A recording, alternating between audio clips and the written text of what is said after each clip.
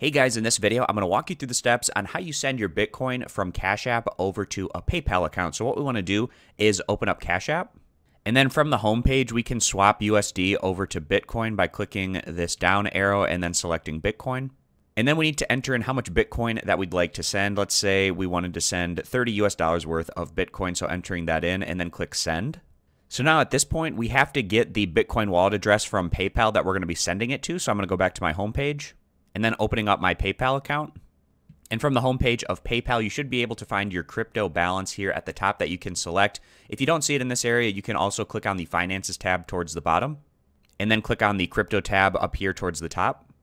And we're sending over Bitcoin, so in PayPal, we want to select our Bitcoin option to get that Bitcoin wallet address. And then we need to click on the Transfer button because we're going to be receiving this Bitcoin, so that's going to be these arrows pointing in opposite directions.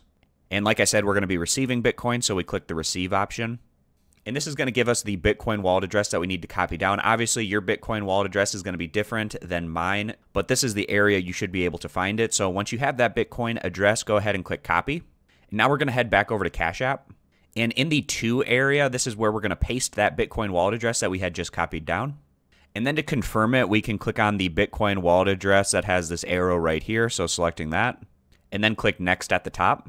Then you can select the withdraw speed, and since I don't need this very quickly, I'm just going to do the standard option, which is free, so clicking on that, and then click Next. And then finally, just checking everything over, make sure that the amount that you want to send is correct. You can double check the fee, and then if everything looks good, you can click Confirm and Send at the bottom.